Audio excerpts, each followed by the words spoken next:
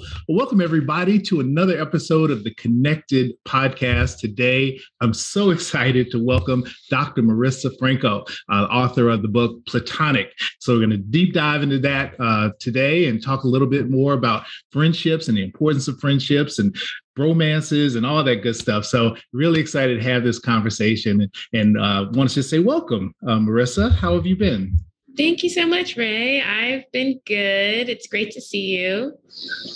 Same here. So how did you get the idea to write a book about friendship? So actually, it was because in my young 20s, I was going through these breakups and feeling so bad. And I ended up starting this wellness group with my friends where we met up each week to practice wellness. And I realized that part of the reason I took the breakup so badly is because I thought, romantic love was the only love that mattered. But every week I had so much evidence that I was so loved and I had all this love around me. And I was like, well, why should this not matter? Like, why don't we consider platonic love as enough, as significant, as fulfilling? Why is it so underestimated? And so I started to read different books on friendship, and none of them, I guess, scratched my itch of like really elevating friendship to the sacred relationship that I felt it had been in my life. So I decided I'd write it. Wow, that's awesome. And really, I think that's really the key, right? It's like I write books that I need, right? The book that I needed to read at some point in my life, and it doesn't exist. So let me do it. That's awesome motivation for anybody out there who is thinking about doing something and needs some motivation, just simply because you can help yourself. And if it helps you, there's thousands of other people like you who could use that same help. So I've been so interested in some of the posts that you've done recently. I think you talked about it really kind of raised my eyebrows was about love and being in love with your friends.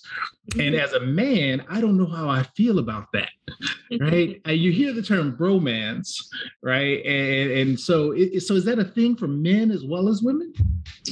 So actually, historically, romance was more a part of friendship than marriage, because people got married for practical reasons. It was a way to pool resources, and in the early 1800s and before, at least in the Western world, people thought that the genders were so distinct that there wasn't really a way for them to feel so deeply connected. So at that time, people would turn to their friends to do things like cuddle, hold hands. They would write love letters to each other. This was men and women. And the thing that really changed that was Sigmund Freud and another psychiatrist called Richard von Krafft-Ebing, and their sort of scholarship on sexual orientation. Because before them, basically, it was stigmatized to have sex with someone of the same sex, but not for a constellation of behaviors that could suggest or indicate sexuality. Like, oh, you're holding hands, so you must be gay, or you're telling your friend you love them, so you must be gay, right? None of that was the case. It was just, if you ever having sex with someone, that's really bad. And, we're going to use it against you. But none of those other behaviors indicated sexuality. And that's because there was no such thing as sexual orientation. It wasn't an identity. So it was just, don't have sex with someone who's your same sex, but not, you have this larger identity and this constellation of behaviors that suggests that identity. And so what happened was Richard von Krafft-Ebing and Freud, they created homosexuality, they created heterosexuality as a way to say that it's not okay. They sort of argued that it was a larger identity as a way to argue against it. And in doing so, they created something called homohysteria, which is our fear of being perceived as gay. And that fear just really harms straight people's friendships, because anything that you can do to connect with people could be perceived as gay, right? And so I think straight men in particular feel like they can't love their friends fully. They can't love their friends deeply. It's not that they don't feel those emotions, but they don't let themselves because of homohysteria, the fear of being perceived as gay, which men in the early 1800s didn't have to contend with. That is so interesting. It's this interesting story. I actually heard a comedian yesterday. He was talking about how he moved out to LA. He moved to a new city and trying to make friends. And he met a guy. He always assumed, as many men do, that gay men act a certain way. They're flamboyant, like a gay man when you see it. And he made a friend, and the friend invited him over. They had a couple of beers, whatever. They went out. They actually went to a basketball game and had a great time. He's like, man, this is my man, great. And then the dude tried to kiss him. at the end of the night. Like, whoa, I'm not gay. And then the guy was like, well, why'd you go on a date with me? I didn't know. It was so really interesting. Just what you're saying, I think, is so. But the funny part, the punchline was, and the friend was like, I got season tickets, and it's like, So let me think about that, about my sexual orientation. No, that is really interesting. Yeah. Wow, but this is the thing, and that story I think kind of touches on it a little bit about how, because people feel uncertain how to make friends, how to pick friends, particularly as we move around now, where we're very mobile society. You move to a new city and you're disconnected from the folks you grew up with. How do you make friends? Yeah, so I think the problem is that we have these myths about friendship, one being that it should happen organically. And that comes from when we're children, and it does happen organically, because at that time we have what sociologists consider necessary for friendship to happen organically, which is repeated unplanned interaction and shared vulnerability. And you get that in school, you get that in recess, you have that in gym, having all these classes together, group projects. But as we move forward into adulthood, a lot of us don't have environments that are like that. Like the workplace, we see each other continuously over time, but we're not often vulnerable. We're not sharing who we truly are. And so what that means is, as adults, we need different strategies. We need to be very intentional when it comes to making friends. We need to initiate, right? People are so afraid to initiate because they think other people will reject them. But I wish we all collectively knew how much people are a lot more likely to accept you than you think they are. And this is true according to the science. These researchers asked people to strike up conversation with people on their commute. Nobody was turned down. The other thing is that, something I always suggest when it comes to making friends is assume people like you, because that allows you to actually initiate. And the research actually finds, according to this phenomenon called the liking gap, that when strangers interact and afterwards you ask them, how much do you think the other person likes you? We actually have this bias to underestimate how much people like us. So we can sort of correct for that by assuming people like us. And furthermore, that becomes a self-fulfilling prophecy. It's called the acceptance prophecy. When we assume people like us, we become more friendly and more engaging. When we assume people are going to reject us, we become closed off, we become withdrawn, and then we're more likely to be rejected. So initiate, assume people like you, and then just be like, oh, it's really great to connect with you. Like, I'd love to follow up. Let's hang out sometime. Yeah, that is so great. And I am I guess a prime example of that. And part of why I started my connection coaching is I suffered when I was younger. And I assumed, as you just mentioned, that people didn't like me, that people didn't want to be around me, that I just kind of had this assumption until I changed. But I was much older. I was an adult when I realized that I needed to change that belief system, because to your point, as I think you mentioned in your recent post, it becomes a self-fulfilling prophecy that when you think people don't like you, you act in ways that will make you unlikable, and people don't connect with you. And so you don't get invited to stuff because people think you don't want to come. And then you say, well, I'd never get invited to stuff. And it becomes that loop. And so I had to change that loop. And so that's why I'm so excited about your book, because I know a lot of people suffer from that. Yeah, absolutely. And, I have too. I will say life has gotten easier since I've begun to try to the practice of making that assumption, because I don't think, you just tell it to yourself one time and all of a sudden all of your assumptions change. No, you're absolutely right. And I even tell my clients, affirmations work. You can affirm, it's changing your self-talk, right? So there's exactly. automatic negative thoughts that I tell them to watch out for the ants, right? The automatic negative thoughts that just pop in your head. Well, they don't like me. They won't invite me. They don't want to talk to me. And that's rarely true. What do you want people to take away from your book? If somebody reads your book, what do you want them to take away from it? There are so many different, I feel like each chapter has so many things that I want people to take away. I always, in these podcasts, I'm always talking about the initiation chapter and how important it is to initiate. But, I had chapters on vulnerability and authenticity that I thought were also really important.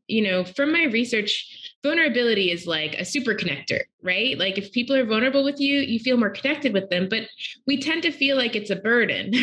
And so we have all these sort of misconceptions about how we're perceived that cause us to straitjacket our potential to actually connect with people. And vulnerability is one of those things. It's actually called the beautiful mess effect, that when we're vulnerable, we think people are judging us more than they actually are. And we underestimate how much they're liking us because they see us as being more authentic and honest. And, meta-analyses which summarize all the research out there actually find that the more people intimately self-disclose, the more liked they are by other people. So I guess that's another thing that I would share. Like, it's really important to be vulnerable. And I think sometimes we don't engage in vulnerability because we feel like, oh, I'm not strong if I'm vulnerable. I come off as weak. But actually, the science shows that the way we become strong is by being vulnerable and other people affirming us. And then we internalize that to become part of ourselves. And if you're just feeling like, oh, I'm strong through being invulnerable and independent, that's actually a defensive sense of strength, which is a lot more fragile than the people that develop that strength through sharing themselves, receiving affirmation, and then allowing that to be embodied in their own sense of self. Wow. Powerful. That's powerful. It's interesting, actually, a study I would like to see. I've always been curious about, the kids who raise their hands in class, how they end up in life, right? Because I think that comes down to vulnerability, right? Because I never felt comfortable raising my hand, even if I had a question. The teacher would say, any questions? I was embarrassed to admit I didn't know things. I thought of myself, my persona, as I was a smart kid, and I was shy, right? People didn't know me, but that was the one thing I kind of hang my hat on. People perceived me as being above average intelligence. And I felt that if I asked questions publicly, and part of that I think is the introversion too, right. But being vulnerable. But I'm curious if those kids who raise their hands more often had better outcomes. Yeah.